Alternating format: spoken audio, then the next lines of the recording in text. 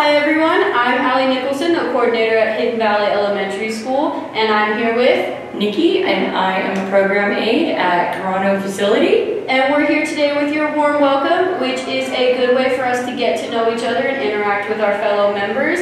Today I'm going to be asking Nikki, what would you like to be known for? I would like to be known for making a difference at the Boys and Girls Club, showing them how to respect people and growing up, making good choices instead of poor choices, and being able to interact with the community. That's amazing. That's an awesome answer. Thank you. Thank you. All right, you guys, now that Nikki shared with us what she would like to be known for, feel free to go to the comments below and let us know what you would like to be known for. Thank you, and we'll see you next time.